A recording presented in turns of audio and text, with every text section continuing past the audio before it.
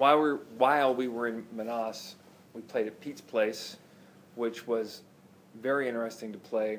We were exposed to a lot of different troops, mostly U.S. troops, a lot of Army, a lot of Marines, a lot of them coming in and a lot of them going out, just a lot of people. What I found interesting was just to see how my guys could relate to them on a personal level, even after we played, and get to talk with them and tell them what we do, and get some of the stories that they told us about, especially the folks coming out, how long they've been there.